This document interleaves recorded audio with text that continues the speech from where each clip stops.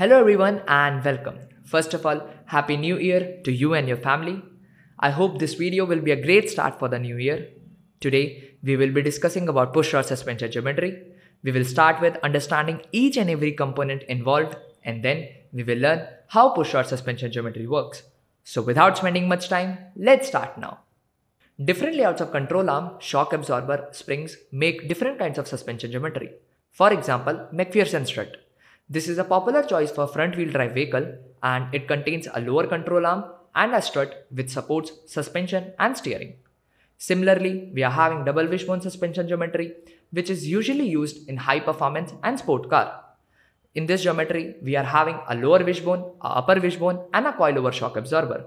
Now the one which we are going to discuss today is the pushrod suspension geometry. This kind of geometry is generally used in high performance car and racing cars. This geometry consists of control arms, rocker arms, springs, dampers, torsion bars, anti-roll bars, etc. It's possible that you don't know about these terms, so don't worry, we will be discussing about each and every component and then we will learn how pushrod suspension geometry works. Okay. So here in this diagram you can see we are having upper control arm and lower control arm. This grey part is the rocker arm. It is used to connect various components such as pushrod, springs and damper. This rocker arm is pivoted to the frame of vehicle through this point and it can rotate something like this. A rod is connected between the lower control arm and the rocker arm. As the tire moves up, the rod will push the rocker arm inside and the rocker arm will rotate something like this. As the rod is pushing the rocker arm, it is called the push rod. Generally, in every type of suspension mechanism, we have coil spring and dampers. For example, in a double wishbone suspension geometry, we are having coilover shock absorber. Similarly, in pushrod mechanism, instead of coil spring, we have torsion bar. These torsion bars are the long steel elements which provides a counter-resisting force when one end is fixed and the other end is twisted. In this assembly you can see one side of torsion bar is attached with the rocker arm and the other end is fixed with the frame of vehicle. So when the rocker arm rotates, it will rotate the torsion bar and torsion bar will apply the resisting force in the opposite direction. In order to damp this resisting force by the torsion bar, we use dampers in the assembly. Here the damper is connected between the rocker arm and the frame of vehicle. Now when the tire moves up, it will rotate the rocker arm, which will rotate the torsion bar, and torsion bar will apply a resisting force, which will be damped by the damper to provide a smoother ride. The next component used in this geometry is the heave spring. It is mounted between two rocker arms. The role of heave spring is very simple. It provides an extra resisting force in order to maintain the ride height of vehicle. Basically, during the pitching condition, when tire moves up, it will rotate the rocker arm and the rocker arm will compress the heave spring.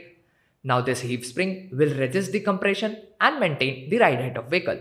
In this assembly you will notice during roll condition, the rocker arm either move left or right and the heave spring between them also move together. So it never get extended or compressed during roll condition. Now for controlling the roll of vehicle, anti-roll bar is used. Here, this is the anti-roll bar and it is connected to the rocker arm using drop linkages. Now this anti-roll bar is having a torsion bar in between which provides a resisting force during roll of vehicle.